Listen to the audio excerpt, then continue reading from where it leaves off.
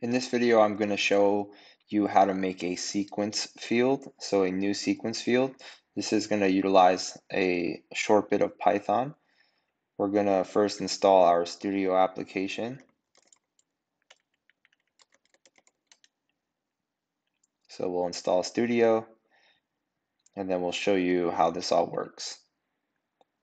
First thing to remember is that we do need to be in developer mode to see some of these screens that we're going to go to, such as sequences and automated actions are enabled when we have Studio installed. So the first thing we're going to do is create a new field. And for this example, we're going to try to create a sequence for barcodes. So let's say we wanted to automatically generate a barcode if there's not one set. So we won't create a new field for barcode, so we'll just use the barcode, but this can apply to any field.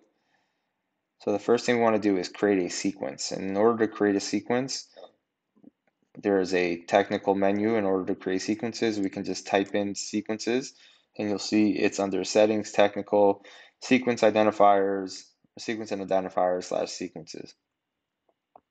So now we're going to create a new sequence, say barcode, and we can give this a name. We can give it any name we want. We can call it barcode, and we'll say seq. The prefix here is going to be the prefix you want on the barcode. So every barcode that gets generated might have a prefix, and every barcode might have a suffix, so what comes at the end. So for example purposes, just so we can see how this is utilized, if we say AB, XYZ, so every barcode is going to say AB with ending XYZ.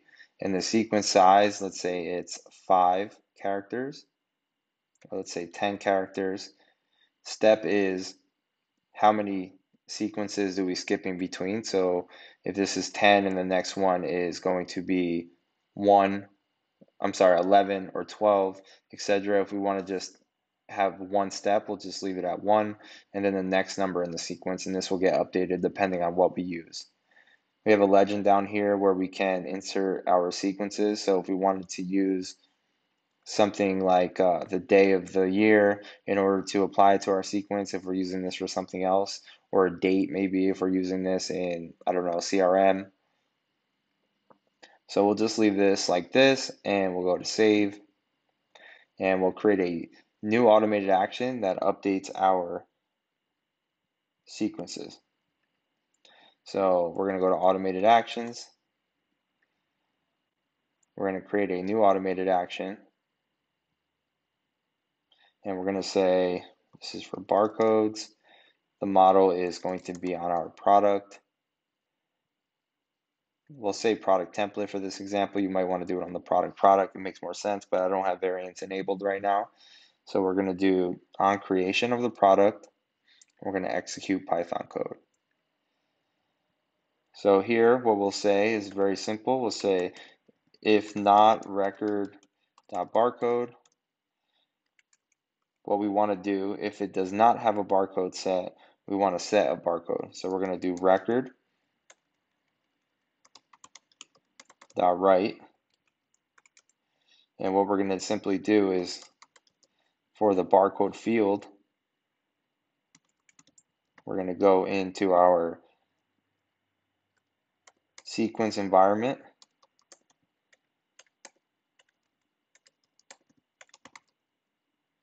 and we're going to execute the next sequence in that barcode, and we're going to use that barcode name that we created. So that was barcode underscore sequence.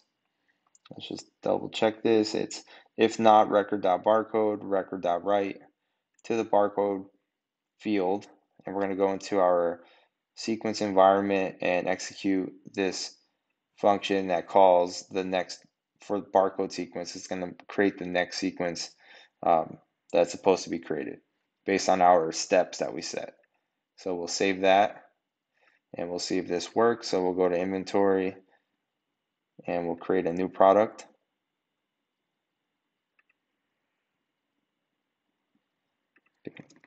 Test barcode. We'll save that, and as we see, our barcode got created.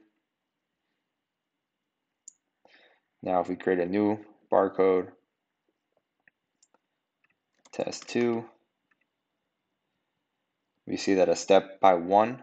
So the first one was 1, this one is 2. And now if we create another one, but we apply a barcode, it will not overwrite it.